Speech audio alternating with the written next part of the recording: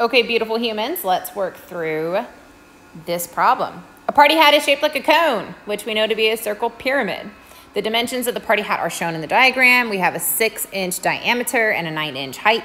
Which measurement is closest to the volume of party hat in cubic inches?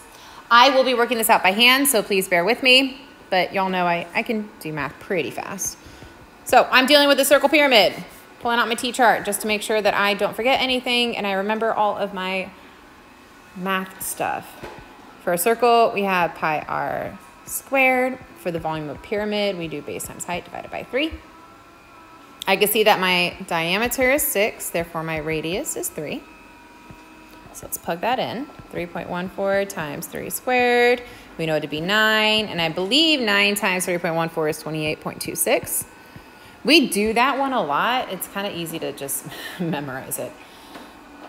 Let's plug it in. Area of my base, 28.26 times my height divided by 3.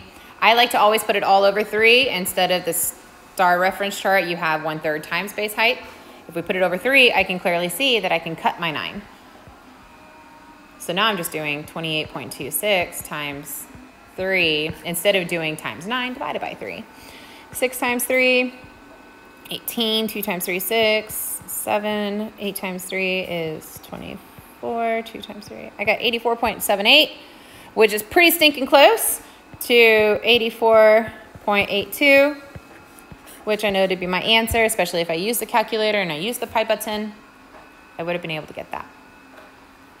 Cool?